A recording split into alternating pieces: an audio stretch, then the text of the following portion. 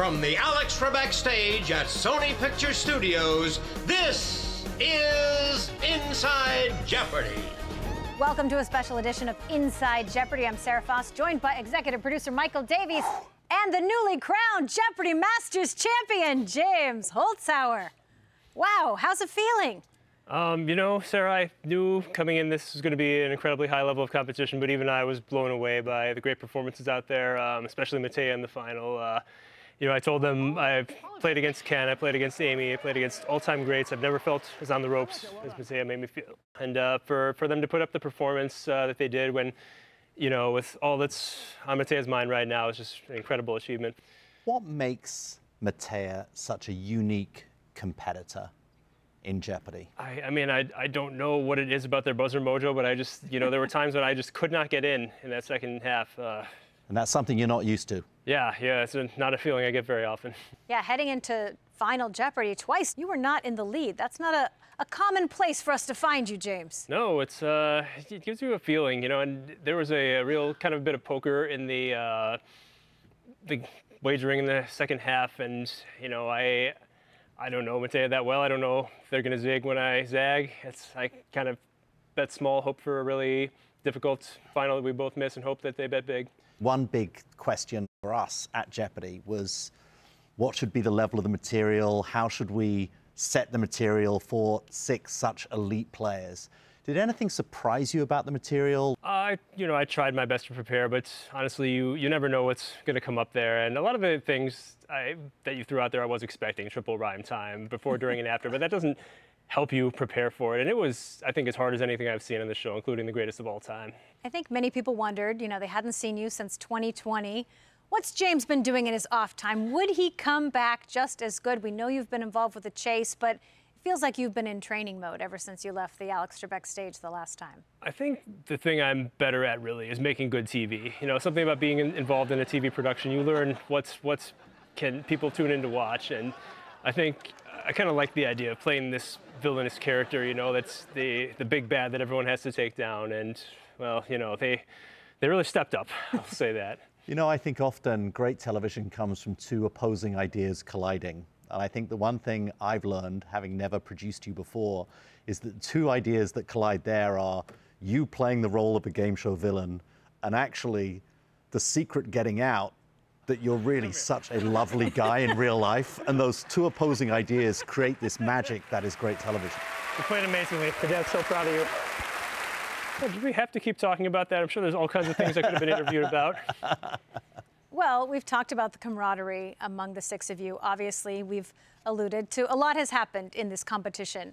I remember when we first got the call that Andrew's wife was in labor, and you were one of the first ones who said, they can't make you tape, Andrew. They need to shut down all of the taping. And I think anyone who thinks of you as a real game show villain would say, no, let's play, even if Andrew has to leave. But you really do put your fellow contestants ahead of winning when it really comes down to it. Or I wanted to make sure he'd be on no sleep when he came back. Ah, see, there's the truth. I think another relationship that we wondered how it would evolve after Ken may have defeated you in GOAT was that between you and Ken now as the host. I think the banter between the 2 of you was one of my favorite things that came away from this Masters competition. Don't you have another impartial host you could have chosen for this, perhaps? No, we could have, but the 2 of you were hilarious. I think we made great television. What's it like to know James Holzhauer, Ken? Well, it's in the form of a question, but it's not correct. I would say these 30-minute interactions we have are the perfect amount of time to know you, James. Yeah, talk about 2 different styles. You know, Ken and I are very different people, but we both have the same killer instinct on the Jeopardy stage. Yeah, let's talk about the final itself. The final was a very different game for you. You know, we got used to the all-in daily doubles. I think the semifinals, you were perfect in your daily doubles. And then the finals, suddenly, for the first time in a very long time, those daily doubles didn't go your way. Yeah, I have to say I was lucky both times. I had no points going in. I lost 1,000, and that was it. And I was able to pick myself up. And, you know, if those had been timed differently, who knows? Now, in that second game in the final, when Ken revealed you were incorrect and he's heading to Mattea, what was going through your mind? How much math were you doing? What were you thinking that maybe they had wagered in that moment? Yeah, so I had 2 choices. I could bet everything, hope I get it right, Mattea gets it wrong, or Mattea bets small. I can wager small and hope that it's really hard and Mattea gets it wrong, and bet big. And, you know, I went back and forth in my mind. Honestly, like in poker, sometimes the right move is to flip a coin and randomize your strategy like that. But I don't know. I think it's kind of lucky that Mattea went that way, and especially lucky that there was a killer final that none of us knew. We know what you expect to come up, and sometimes you throw a real curveball at us, but we do our best. Now, coming into this competition, a lot of people said, oh, it's a TOC rematch, and you throw James Holzhauer in there. You know, you hadn't played against any of these 5. What do you think, walking away from it? Yeah, I mean, this could have gone a lot of ways. If I didn't have my buzzer mojo going, I could have easily been out before the semifinals. That, you know, when I found my way back into that stage, somehow it clicked, and everything was going real smooth until primetime Mattea showed up at the end there.